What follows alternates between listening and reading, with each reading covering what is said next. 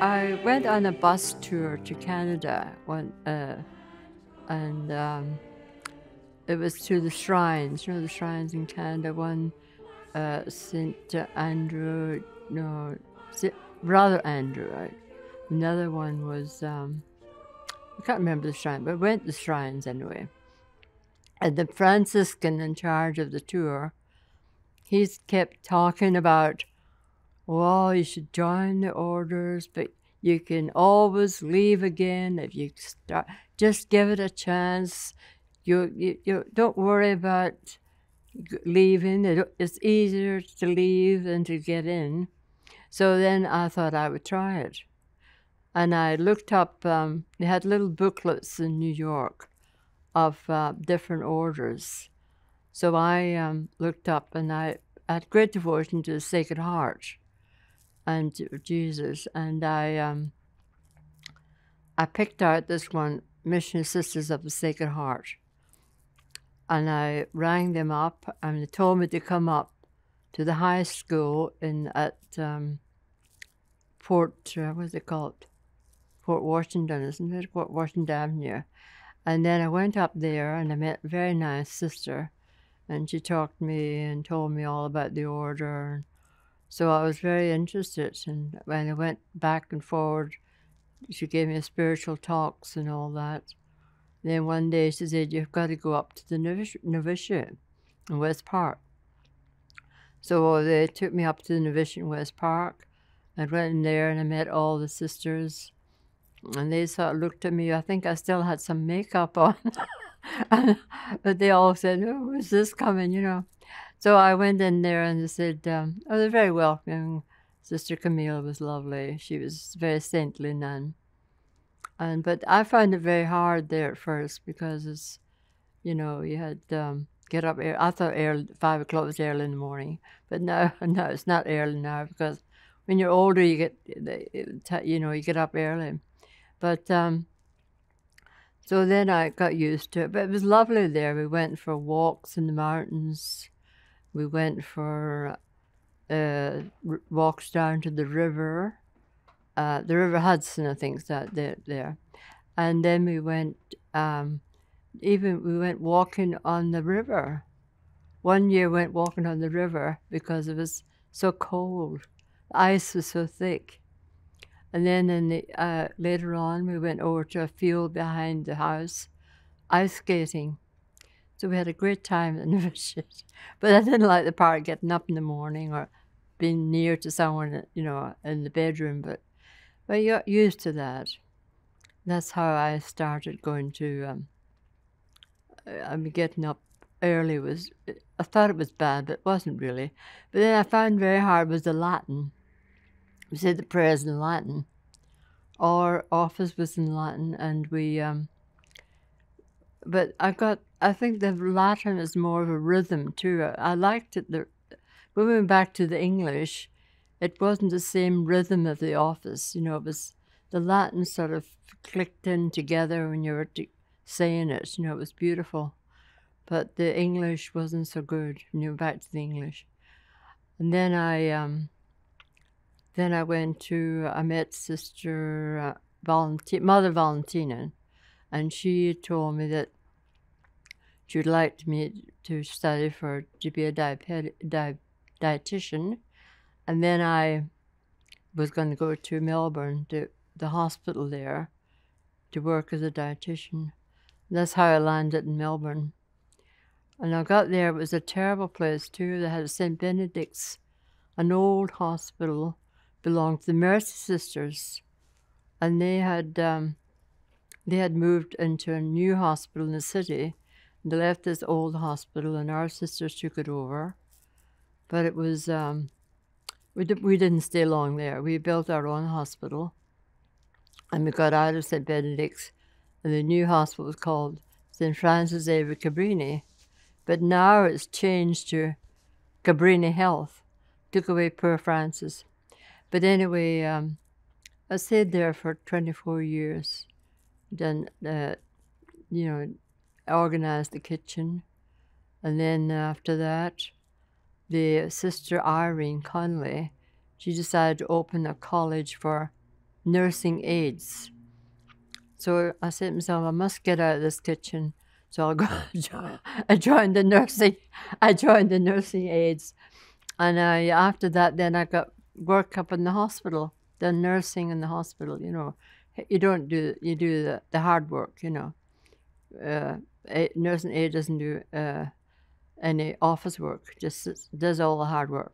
So anyway, after that, one day, Sister Irene called me, and she gave me such a shock. She said, you know what? We have no pastoral care in this hospital. And I said, oh, and I want you to start it.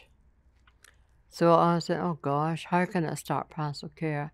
I had to go and go to other hospitals and find out how they run the pastoral care. Then I had to go to the priest in those hospitals, chaplain, and he told me how to go about it, you know. He gave me all the how to read up on it and what to do about it, and get in touch with all the Jewish and the Episcopalian and all the different religions. So I was really worn out, but I enjoyed it so much afterwards. You know, I didn't enjoy it because there's so many. We had one ward there for cancers only, can you imagine? And there were all so young people were dying and that. But that part, I helped. I got to know a lot of people. You get to meet a lot of people in your pastoral care, because the people kind of rely on you, and they sort of call you for everything, lean on you, and you hear all those sad stories too. And then that kind of gets you after a while. But then we went out places. We went to conferences. We went to different different orders. We met all the different sisters in different orders, and they came to us, and it was wonderful in Melbourne too. And also, they were great. The people were great for barbecues. We were going to a lot of barbecues, and people inviting you out. And one was falling over each other. You have to come to my house. I have to come to your house. So in the end up, it was, I was getting tired of barbecues. In the end up, I just said no, because, I mean, your spiritual life comes first. Too many barbecues, and so, but we had a lovely chapel there. What's your spiritual life like? Oh, you mean now or then? Well, let's go back to then, and then come back then. Oh, then it was very, very good. Really, we had we got up early in the morning for office, and then we had hours meditation, and then we had mass. Then after mass, we went to work, of course. But then in the evening, we had a long evening of spirituality. We had reading, a spiritual reading.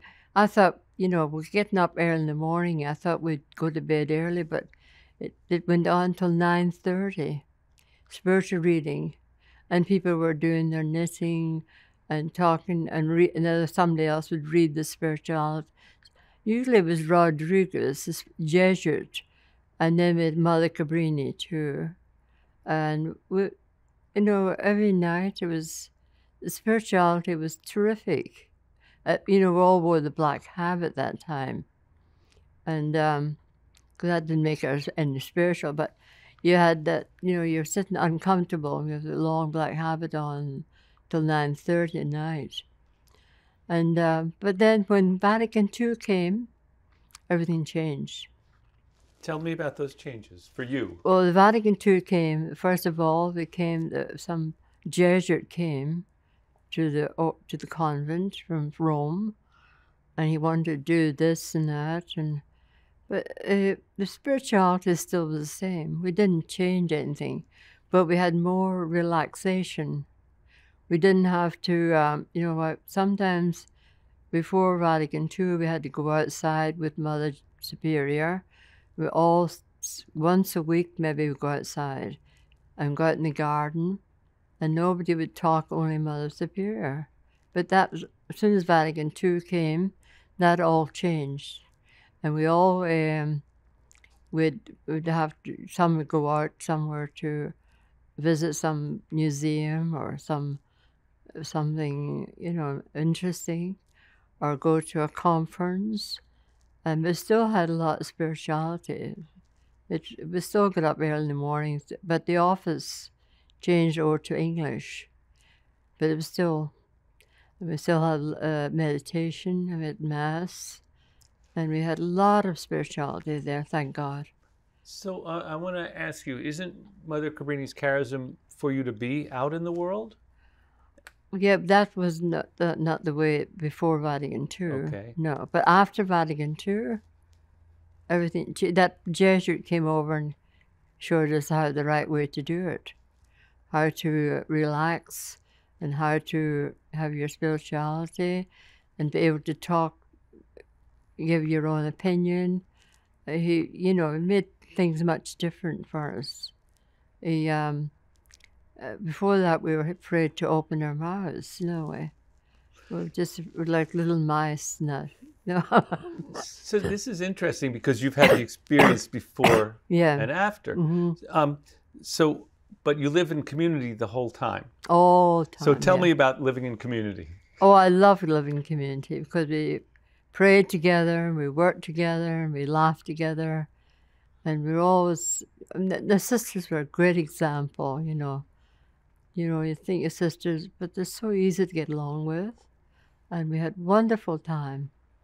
We really had, and we had, you know, we talked about Mother Cabrini, we talked about different spiritualities, usually Jesuits, you know. The Jesuits were our specialty. And but now we've changed over. We go to other Franciscan. We're now with the Franciscans. We've changed over. But anyway, we enjoyed the spirituality. Was wonderful. Yeah. And how is your community life now? Well, it's different now. You mean this and here? Yeah, where you are now. Oh well, when time. This is even better. We have more time to pray. We pray all day. All day, because that is all we can do. Not for me, but not, some of the sisters do work in that. But for my age group, it's all prayer, morning till night. And The whole day is prayer. can you tell me about that prayer? I don't. Oh yes, in prayer. We get up in the morning, we pray to the Holy Spirit. I have a special prayer for the Holy Spirit, and. Then after that, we make an hour meditation again. You wake up early again. But now I don't feel bad about getting up because I don't need the sleep like you did when you're young, you know. When you're old, you have to get up early. And then then we go for breakfast. And after that, we watch the Rosary on EWTN, 9 o'clock. Then after that, we do our another spiritual reading. You know, we have so much books to read at the moment. I have so many to catch up with, and we have one thing after another. And then the lovely thing is we have 11:30 Mass. That is beautiful, and the priest gives us a lovely homily. You know, really all about the reading today. It was about, you know, the reading was about. I'll never forget you, my people. I will keep you in the hand, what's that one again? I will never forget you, my people. I have loved you and the hand off my hand. No, that one. That was the reading today. And it really, he always makes a few jokes in that too. The priest the other day said to us, you know what he said? I couldn't believe it. His name is, I better not tell his name, but he said, you know, I was talking to this sister in Africa. Her name is Sister Claire, and she said to me, you know, we should pray for Brother Putin. Pray for Brother Putin. And we all laughed at that. But then, that's again the things that comes out sometimes. But the prayer here is wonderful, yeah. And then we have Vespers in the evening.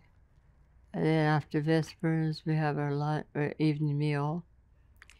And after that, we're sort of free, but we can do some more reading, or we can go and talk to each other in the room if I want to talk to someone that you need to talk sometimes, And it's wonderful. I'm really very happy here now. Our whole life is prayer, morning to night. So we must be very saintly, but we don't look at we're very saintly, but we pray for people too. We pray, get their first name, pray for them, and then over the phone too, the ring goes up. And then like today I had that video from Spain about confirmation, and that I took a while to work out what it was, but I saw the picture of the Holy Spirit, then I said confirmation. And so anyway, I was really... And that's your current ministry pretty much, yes? Is of prayer. Prayer is very important. Well, I mean, this time of life, Yes. But there's plenty of time before, but then you had work. But now it's all prayer. That's beautiful. Thank God. Thanks be to God for the prayer. To be able to pray for other people too. Tell me about this life. How would you tell a person about this life? About religious life? Yeah, your religious life. Oh, my religious life. Oh, well, my religious life, I'm very happy. I'm very happy to be religious, and I would recommend it to anybody. It's very, very happy time. You have no problems. You might get sick or something, but it's always nurses. At the moment, we have 4 nurses in the community, so we're well looked after. And our sister Sabir is a nurse as well. And so we have a wonderful time because we have each other, like community. You're not alone. You have other sisters to talk to, and you hear their problems and you listen to them. Listening is very important. You listen to what they have to say, and then you say, well, if they have all these problems, then I'm pretty good. I haven't got any of those problems. It's a very, very... our Lord sort of calls you. You wonder why he calls you, but there's a reason for it. I think of using you to help other people and to pray for other people and to offer up your little pains and that's for other people. It's a wonderful life, religious life. It really is. I really thank the Lord for giving me this vocation to be able to serve him and love him and make him known to other people and to pass the message on and do it through the phone or writing or talking. I would love everyone to become religious, everyone I meet. And every time I meet someone, if they say to me, say a prayer for me, I would say it right on that spot. I'll say it right away, because later on I might forget. So as soon as I say a prayer for me, I say it not inside and quietly. I pray for them. And I would really love everyone to join the Cabrini sisters. They're the best in the world. If you ever read up on Mother Cabrini's life, she had a hard time at first, but she was a very lovable person and loved everyone and loved the refugees, and she loved everyone. She got on with everyone. She had that way with her. She would do anything for anyone. If you ever I read her life story too. It's beautiful. And so I would ask you now, please, to come and join us. And we would love to meet you. Come to Sacred Heart Convent. 71 Jackson Street. And we will embrace you with open arms and give you a big hug and ask you, please come and join us. We need young people, and the Lord needs people in his vineyard. It's very short at the moment. He needs priests and nuns and good lay people too. So that's my message. Thanks be to God. Right? As we say, nailed it.